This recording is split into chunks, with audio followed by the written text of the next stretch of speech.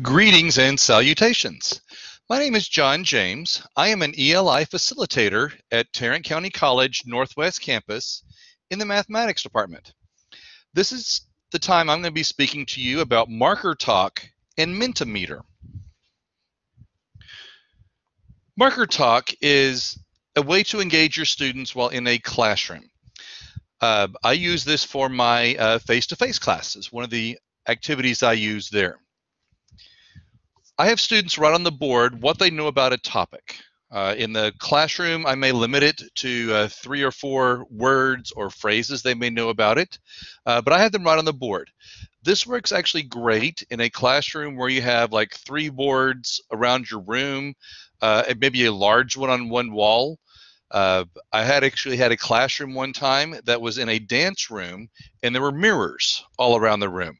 This worked great in that classroom. If you have a small board at the front of the room, it may be a little more difficult. You may need to add some sticky paper around the room, something like that, so students can write and do that around the classroom. They then walk around the room and view what others wrote. While they walk around, they have a few tasks. Have them circle, underline, or star comments they like or agree with. Have them draw lines between comments that are similar, and then put a question mark next to comments they disagree with or have questions about. So this is something you can do really anywhere. I do this a lot at the beginning of a class where I may have a new concept, a new word.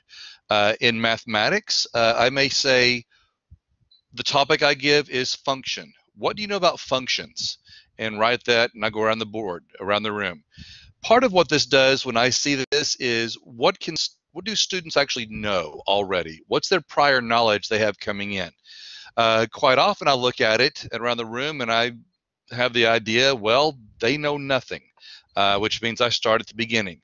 Very rarely I will get something where I can see the students understand a little bit about what's going on. But I will use some phrase. This can be used really in any classroom at all. In math, like I said, I use the word function. I may use statistics. I may use the word limit.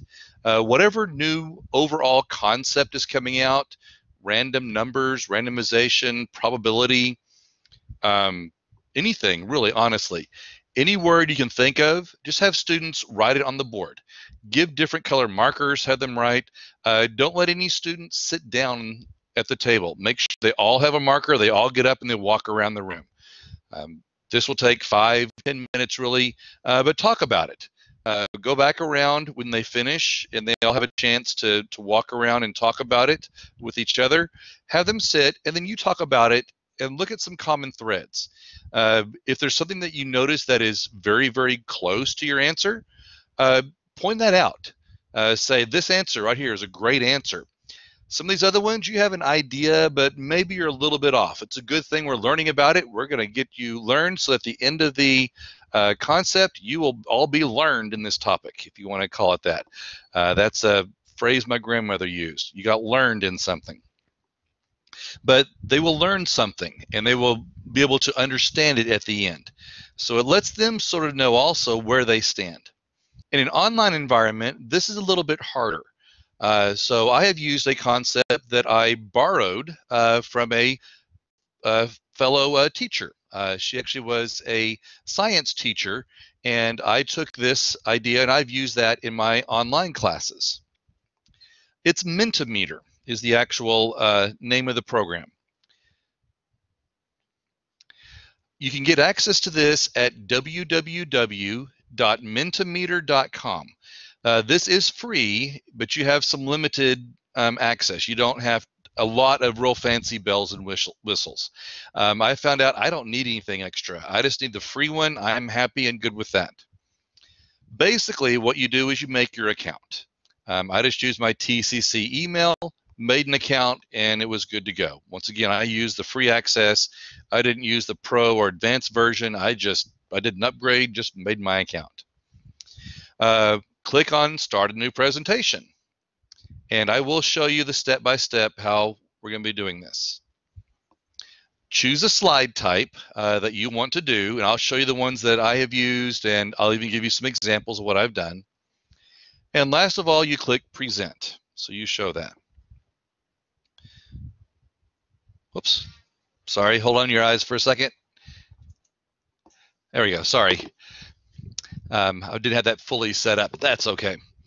So here is where I have a new presentation ready to begin. I have a few of my other ones I've made. So I'll click on here and make a new presentation, and I'll just call it trial. Make your new presentation.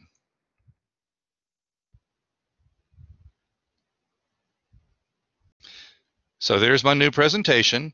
You have some different types of questions you can ask. You can have multiple choice questions. The one that I really like is word cloud. To me, this is very similar to what the students would do when they walk around the room. And I'll show you what I talk about when I have some examples how I've used that.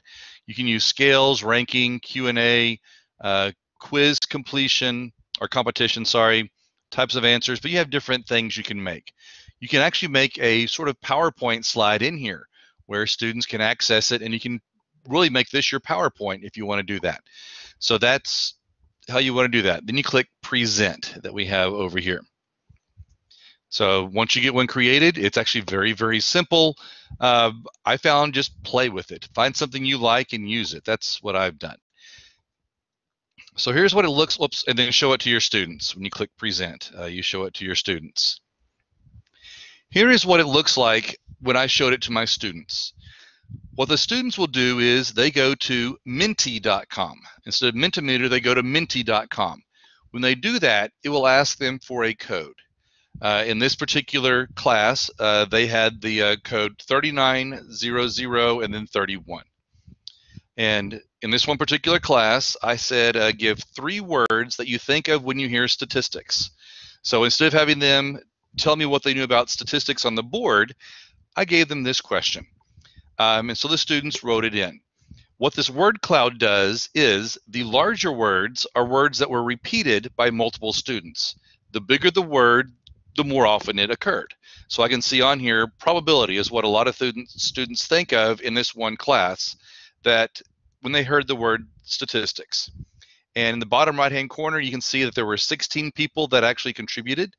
And actually, my voting is closed. So if you tried to go and enter this code, you would not get my actual one. When I have my online classes, when I do it synchronous, the students can see it pop up as it goes.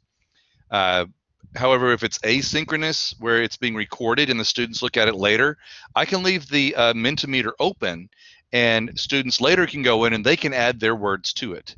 So I have seen that happen where I've left it as a recording, and then students add their actual words to it, and so I can see how it modified as it goes. But as the students type in their words, you can see it change. Some words get bigger, some words are added, they change pattern, they change a shape, but this is the word cloud. Some other examples when you finish, here's some that I've done in my classes. Here's another one with statistics. It was a little bit smaller class. I had 12 people that contributed, but they had the word average, percentages, data, and so on. So this is a different word cloud for a different course. And then in a calculus class, I use this one, is what do you think of when you hear the word limit? So give me 3 words. So they gave me some values in here. And we talked about some of these in class. So we went over that. And in this class, again, I had 11 people participated. These were the ones that were in the synchronous part of the course that I gave. The asynchronous part later, I didn't actually pull that information up, but there were some students that did add to it that came back and watched the recording at a later time. But again, this type of marker talk worked great in my class. I got an idea of what was going on. So I hope you have a great semester. Maybe you can find some way to use this in your course, a very quick, easy, simple thing to get going, but try it. If you find some other examples that you like a little bit better, share them with me. I love to find new information. So email me and I'll be glad to use those. Thank you and have a great rest of your semester, like I said.